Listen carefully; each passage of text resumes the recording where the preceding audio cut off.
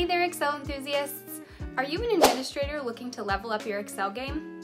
You're in luck, because today we're diving into 5 essential Excel tips that will revolutionize the way you work with data. From mastering basic formulas to creating stunning graphs, these tips are guaranteed to enhance your productivity and efficiency. So grab your favorite beverage and let's embark on this exciting Excel journey together. Basic Excel formulas: sum, count, average, max, and min.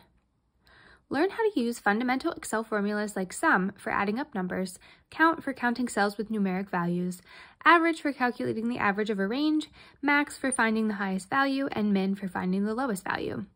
These formulas are essential for performing basic calculations and analyzing data in Excel. For example, I have a table summarizing stationery requests, and I want to use some of the basic Excel formulas on this set of data. To use these basic formulas, you simply start by typing the equal sign, then type the formula name, for example sum, then select the range you want to use in the calculation, and then click enter. By doing this same process, you can also use the count formula if you need to count the number of requests, but when using the count formula, the selected range should only include numerical values. Other basic formulas can be applied using the same method. Just type the formula and then select the related range. There is another way to get basic formula calculations quickly, which you can do by selecting the range of data, and the basic formulas options will appear immediately on the status bar. You also have the option to customize which formulas appear on the status bar. Just right-click the status bar and check the 6 formulas: average, count, numerical count, min, max, and sum. Excel tables. Excel tables streamline data organization and analysis for administrators. They enable easy formatting, summarizing, and dynamic data updates, simplifying tasks like budget tracking, employee roster management, and report generation. To convert your dataset into table form, click any cell in your dataset, then hit the Ctrl and T on your keyboard. A Create Table window will pop up with the selected range, and if your data range includes headers, you can check the box that says My Table has headers. You can also change the table style by selecting Quick Table Samples from the Table Style menu, and now the data has been converted into table form. The most powerful table feature that Excel offers is autofill formulas. When you create any formula for a specific cell, for example, we're going to calculate total salary, which is equal to basic salary plus overtime amount minus penalties deduction, the created formula will be autofilled to other cells in the same column. Now, when you add a new row to the table fields will automatically fill to the new row, and the formulas will automatically populate in the new rows as well. Excel tables allow you to add basic formulas to any of your table columns. To activate this feature, go to the Menu ribbon and find Table Design, Table Style Options, and select Total Row option. By selecting this option, you can see a new row added to the last row of your table called Total. In this row, you can select any formula using the drop-down list and select the formula that you need, like average, count, max, min, sum, etc., to apply the selected function. Sort and filters. Excel's filter and sort features equip administrators with the ability to swiftly sift through data, pinpointing crucial information for decision-making. This streamlines administrative tasks, fostering efficient workflow management and informed decision-making processes. Assume I have data for employees' salaries and hiring dates, and I want to apply sort and filter features. First, it is a common practice to convert your dataset into table form. To do so, type Ctrl-T on your keyboard, as we learned in the last section. Now your employee data is converted into table form. You can use the drop-down menu for each field to select the sorting level. For employee names, the data is a text value, so your sorting options are from A to Z and from Z to A.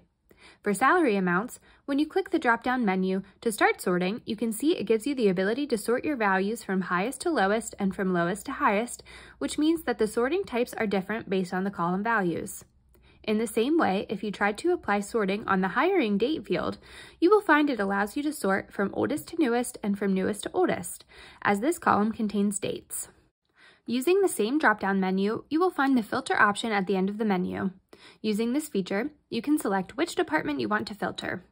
It enables administrators to quickly isolate relevant data, streamlining analysis and decision-making processes for efficient workflow management. Conditional formatting. Conditional formatting in Excel offers administrators a powerful tool to visually emphasize important data patterns, discrepancies, and trends, facilitating quicker insights and more informed decision-making within organizational operations and management tasks. Assume I have data for company shuttle buses, including the target arriving time and actual arriving time. In this example, I want to apply conditional formatting for the gap minutes between the target and the actual arriving time. First, I need to create a formula for the gap in minutes column to calculate the gap minute.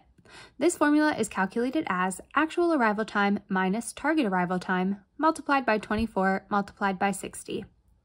Then we need to change the field format to be general. As you can see, there are some buses that come in early, shown by negative values, and others that have delayed arrivals, which are shown as positive values. Now we will apply conditional formatting to the gap field. Select this field, then go to the conditional formatting option at the home ribbon.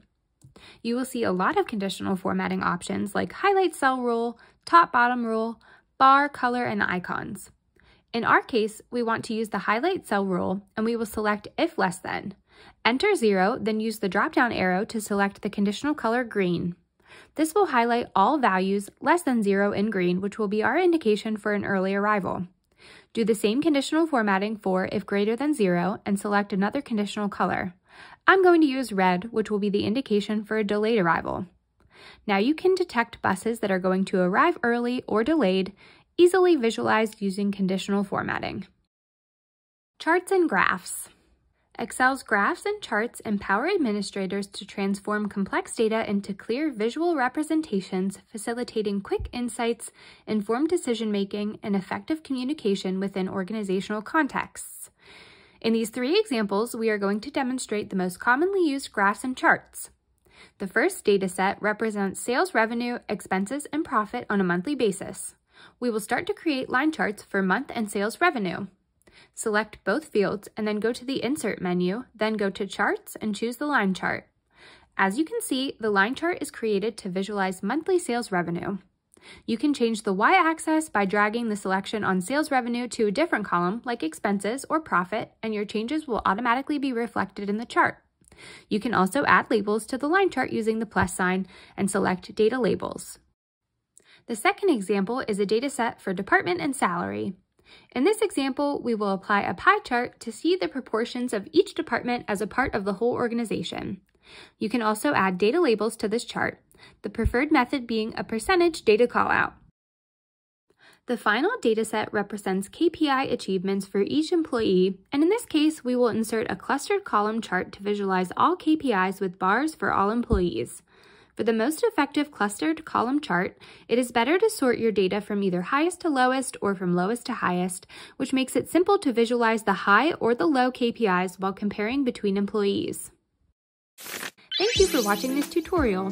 For more great Excel tips, be sure to like this video and subscribe to Simple Sheets on YouTube. Hey,